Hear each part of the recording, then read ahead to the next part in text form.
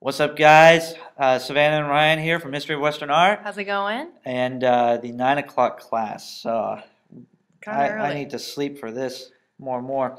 Anyways, top countdown.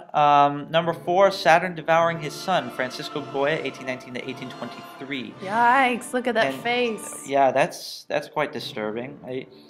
But Francisco Goya painted this as per the obvious template behind there, but the story is that Saturn was the Roman god of time, and he got the prediction, or somebody gave him the prophecy that one of his kids was going to kill him. So he decided to start eating them to prevent that from happening. But one of them did escape and wound up killing him anyway.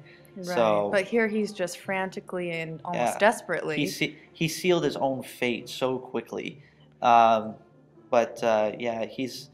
I mean, look at that face.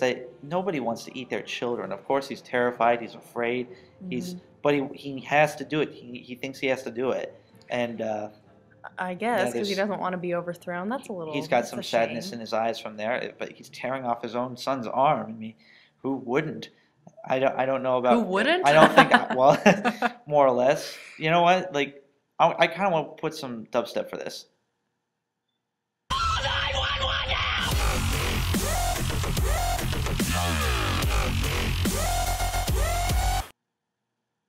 Okay. That worked. I mean, Well, quite fitting, wasn't it? I need to sleep tonight.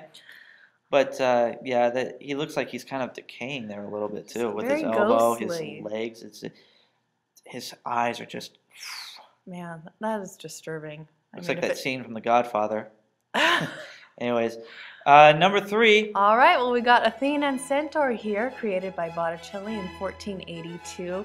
Now, isn't this a lovely contrast to your Saturn eating his son? I mean, look at what's going on here. This is very much better, very Isn't much it? more peaceful. I mean, look at Athena here.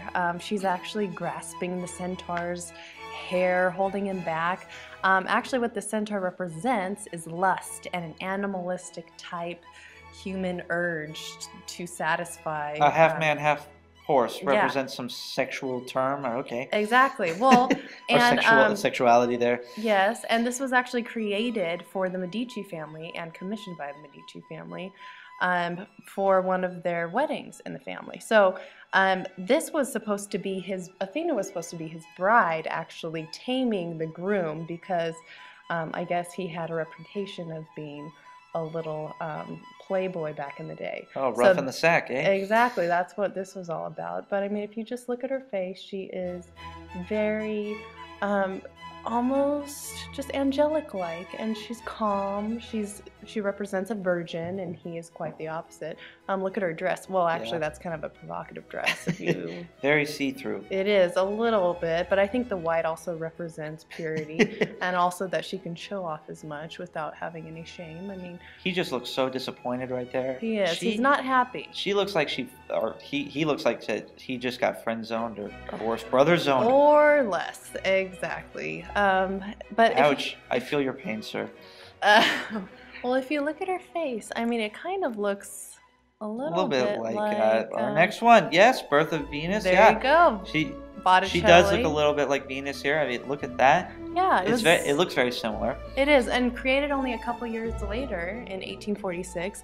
I mean, here's beautiful Venus. She's floating in on her seashell. She's got the angels blowing her in, and Sort of like Aquaman Beta. I mean, sure. And look I will at, call the seashell to ride in on shore. right. Look at the flowers kind of floating all the around. flowers just falling down. She's a little nude herself, She but knows how to make an entrance right back without a dress and with flowers. That is the way to do it. That is so. more party there. Well, there you go. And I guess nudity did represent innocence, not like it does today. But look at her long hair. She's kind of covering herself, but just very peaceful. Her neck's just a tad bit long, but he nailed it pretty well with the body and stuff. I It was believe good. so. Look at all the ornate Yeah. description. Moving on. Number 1, Perseus with the head of Medusa. Antonio Canova, 1757 to 1822. Good job. I mean, that took a while, but totally worth it. I mean, look Wow. at that. Look I mean, at his that abs bod. are literally chiseled, I'd say and so.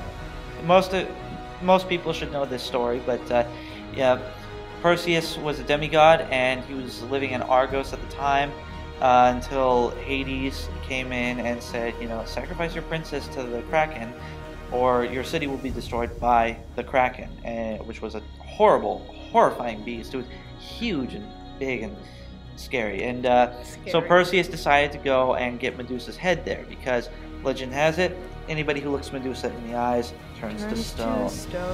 So he went with his posse, and some of them turned to stone. But he got the head, he came back, he showed it to the Kraken, and of course the Kraken just broke apart, literally. Right. And saved the day for Argos and Princess Andromeda. But it's incredible detail there with all of that. And that took a while, but it was totally worth it. And absolutely. Now, what's on his head? A helmet. The gods gave him a helmet, a sword, and shield with for his journeys. Yeah. The helmet has wings. Yeah, just about. Anyways, but that's all there is to tell about that. Goodbye. Bye, guys.